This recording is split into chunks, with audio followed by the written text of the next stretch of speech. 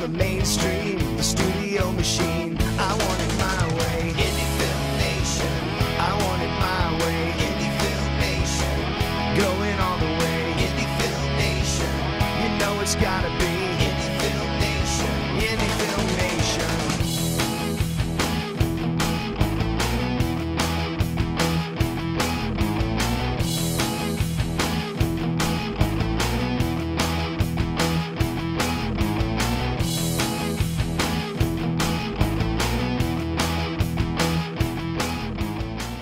Hi and welcome. We are here live at Raindance. My name is Nina Hatchwell and I am doing an interview for Indie Film Nation with the amazing I feel so privileged to have this interview with Jong, all the way from Amsterdam. He's come in this morning for his film Love.Honour.Obey, which will be screened tomorrow. Hi. Hi. Hi, how's it? It's all true. It's all true. Yeah, except my name is slightly differently pronounced. Oh, but tell who cares? us. No, tell us. Jong. Jong.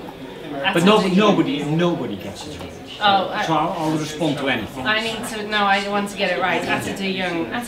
Tell us a little bit about Love.Honour.Obey and about the screening tomorrow. Yeah, Love.Honour.Obey is a temporary title. We might still have to change the title, but the film is a film we made in May here in London with British actors. It's the first film that Raw Talent has produced. Raw Talent is like a subsidiary of Raindance, and we want to make more of those films. The film is basically what you, as a genre, call a home invasion movie, but with a phenomenal twist in it. So one man gets into a house, sort of like, you know, captures the two people there, the husband and wife who live there. But with all the threats he ventures towards these people, he discovers a secret which actually turns everything around. I know that always everything turns around, but in this case it's true. It does turn around, and it is on the one hand quite scary, on the other hand quite specific psychologically. So it's a psychological thriller. It's a psychological thriller. I love psychological thrillers. Yeah, I had a test screening in Holland in my house. I have a big screen there.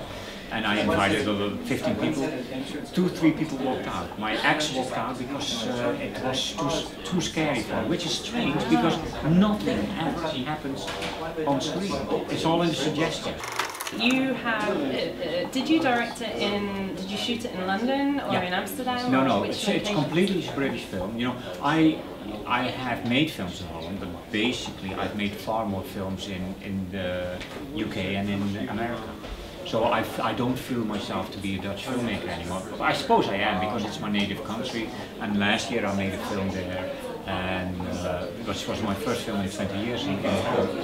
But I feel more a UK filmmaker now than I feel like a Dutch filmmaker. And how is it, so you've directed some really big Hollywood classics. I mean, Drop Dead Fred is one of my all-time favourite movies as a kid, and how is it directing sort of, you know, much bigger budgets to indie movies? What do you prefer to do, or how do you pick your projects? Yeah, you know, the reality is that for the film making, it doesn't really make a big difference. I mean, Drop Dead Fred was an independent film, but a Hollywood independent film, so it had a multi-million-dollar budget then, even because it's 20 years ago.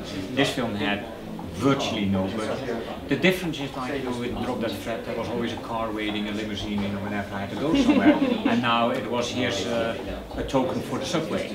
Right. So in practical circumstances it's different, but in reality of telling the story and working with the actors, it doesn't make that much of a difference. Of course, you know, when you have money and you make a mistake during the filming, you can correct it. In this case, we had 15 shooting days. If we made a mistake, we had to live with it. So you have to be more focused, you have to be more alert. But in a way, for what you want to tell, it doesn't make a really big difference. You know, with a small budget film, you can't do a car chase. You can't have a house burning down. Or you have to do it in a very special way, you know, you burn it really down and then you run away and let the fireworks depend and whatever. But So there are differences, but as long as you acknowledge the differences and you can dramatically make it work, then for the story it doesn't matter. I always think that, okay, with big budget, small budget, nobody should know the budget. They have to like the film. See, there's one weird thing, to be honest, about low-budget filmmaking, and it's not the making of the film, it's the distribution. There is a general feeling that if you have a low budget, that's why you're sort of hiding it a little bit, that distributors, sales agents won't take it as serious as if you say, oh, my film costs 10 million. Right. Because if it costs 10 million, you think, oh, well, there must be something, and you have to put some money in it because it is a high-budget film. If you say it's very low, they tend to think, oh, God, who cares? You know? And that's the one thing that we haven't solved about low-budget filmmaking. We have to make sure that for distribution it doesn't matter really what the budget is. It's an uphill battle, but you know, we'll get there.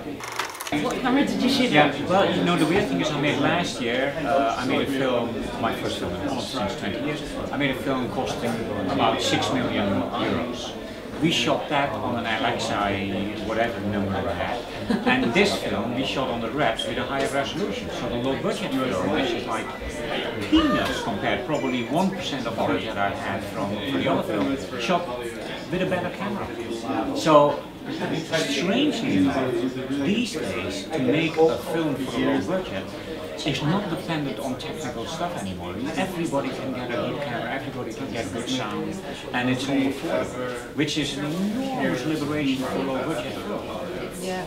And so we shot, we started, we prepared for about, what if it's 6 weeks? Of course you have very few locations, so we didn't have a lot of transportation. We shot it in 15 days.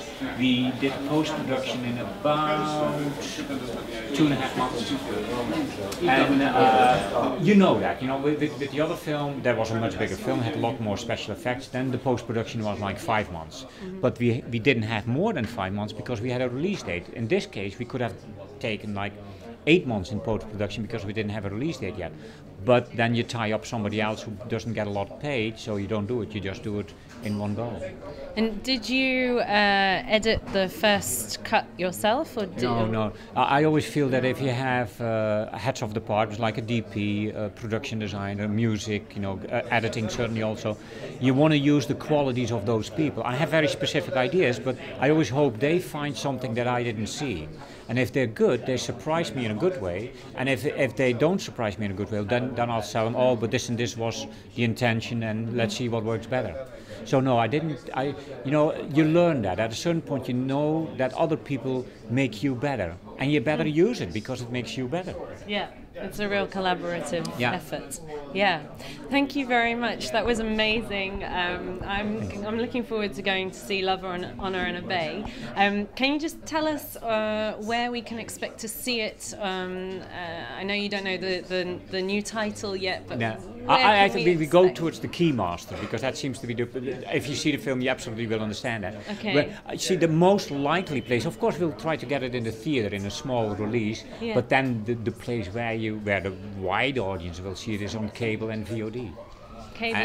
Yeah, that's the most like, and you know, things like Netflix and all that, they all come up, and you know, we're talking to them now, and that's not going to be until I would guess early next year. But you know, we're now the last phase of the film starts. The film is finished apart from maybe the title and a few very, very minor small things. And that now it is time to get the distribution and the sales agents started. Great. Well, let's hope Raindance helps you do that. And they should, because it's also their money. It's their money, exactly. What was it? Raw Talent. The Raw Talent. And we're going to make more films in Raw Talent, about like 5 a year, all based on a small budget basis. But you know, we will make them. I'll be involved. Elliot will be involved, and it's going to have to be edgy films, provocative films, and you know, of course, they have restraints, but we want to make indie films that are catering towards a very specific niche audience. So you're looking for edgy, provocative scripts. They're going to make 5 a year. That push the moral boundaries. That push the moral boundaries. take note, Yeah. script writers, and let us know. Yeah. Scriptwriter and filmmakers, because and those I would produce a few, I would not necessarily direct them. Okay, yes, exactly. So directors, writers, get your scripts sent in to Raw Talent at Raindance. Thank you very much. This is Nina Hatchwell signing out, and we are saying goodbye.